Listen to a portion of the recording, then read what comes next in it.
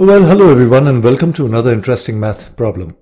This problem is great since it not only uses useful areas of mathematics, but it is also a good example of problem decomposition, that is, breaking a problem into simpler parts. So let's begin. Here is the problem. 4 to the power x plus 6 to the power x is equal to 9 to the power x. Solve for x.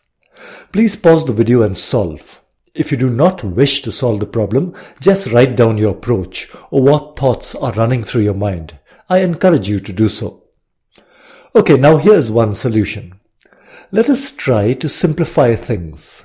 Rather than x in 3 places, let's try to have x in 2 places.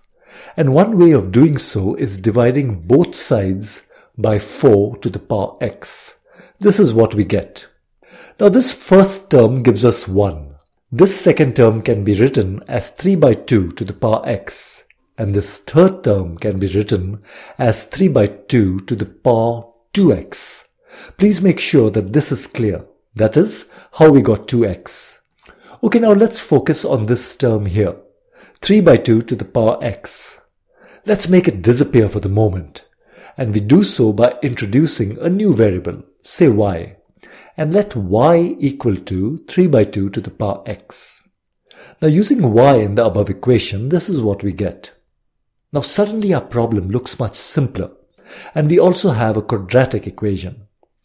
Let's move all these elements to one side. We get y square minus y minus 1 is equal to 0. Now let's solve for y using the quadratic equation formula. Okay, we have two values. One value is greater than 0 and one less than 0. Now only one value will work in our solution. Can you guess which one and why? The answer in this case is this one, which is greater than 0. But wait, we are not done as yet. We have to calculate x and not y, remember? So we have 3 by 2 to the power x is equal to 1 plus square root of 5 divided by 2. Now this can be solved using logarithms.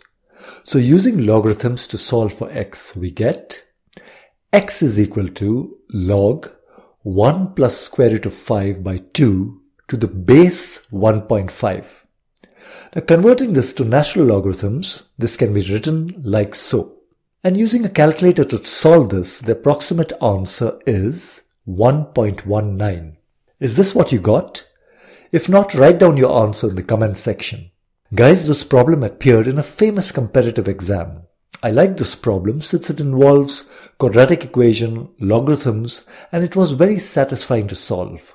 I hope you enjoyed it too. Thanks a lot and see you in the next video.